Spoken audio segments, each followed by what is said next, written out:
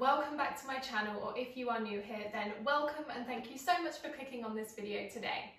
Today I'm going to be taking you through a pregnancy Q&A. I ask questions over on my Instagram and I'm going to answer them right here. So this is a little bit different to my usual content. Usually I'm taking you directly through a flow.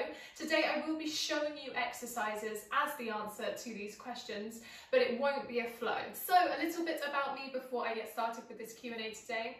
I have a nearly 8-month-old baby girl named Willow. I continue doing pregnancy yoga throughout my whole pregnancy, and I actually went into labour after teaching my very last pregnancy yoga class. I had a very short labour, natural birth, and I really do believe that my yoga practice contributed to having such a positive birth experience. Alright, let's get started.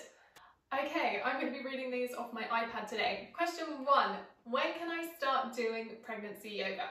So you can start pregnancy yoga anytime after your 12th week of pregnancy or after you have had your 12-week scan, because I know for some of you that might be later than 12 weeks.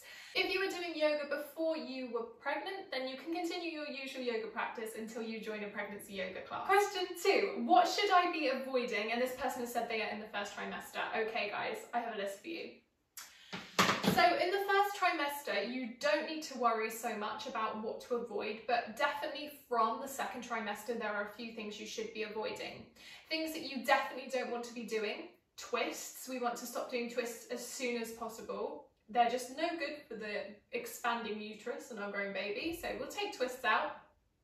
From the second trimester, you do need to be careful about lying on your back, so you're not going to do any exercises that are supine.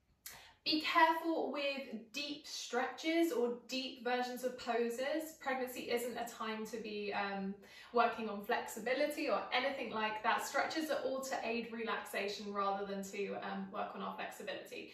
So nothing that's too deep. We've got to remember that we have relaxin in the body, and that relaxin can make joints unstable as well as cause us to overstretch if we are not careful. We would also want to avoid anything that puts too much strain through the abdominals, so things like our full plank. They're going to be a little bit too much for most of us during pregnancy, so we do a modified version of plank.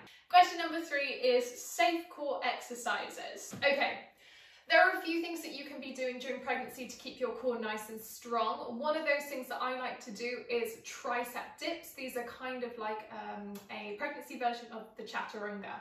I also like to do balancing cat. I think that's my favourite pregnancy core exercise because it's got loads of variations. You can either be doing it with just single arm lifts, single leg lifts, or you can be doing both at the same time, so extending the arm and the leg and then popping them back down. So there's kind of something for everyone in a balancing cat.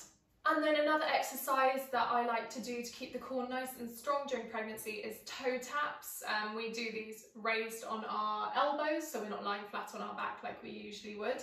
And I just find that they're really like a gentle way to keep the core nice and strong. All right, next question. Someone told me stretching is bad during pregnancy. Is this true?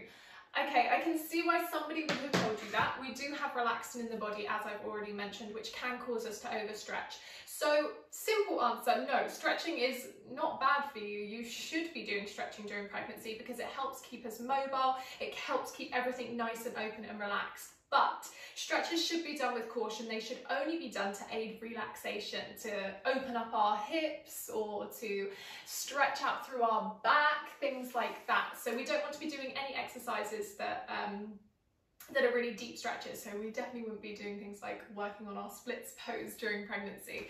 We also need to be careful about how long we hold stretches for.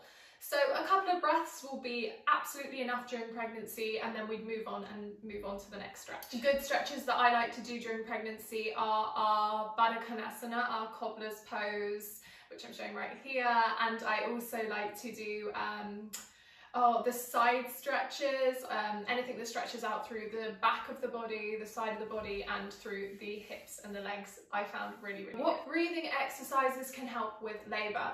Such a good question, so good that I'm actually devoting a whole video to breathing exercises that you can do during labour, so watch this space. What can I do for back pain?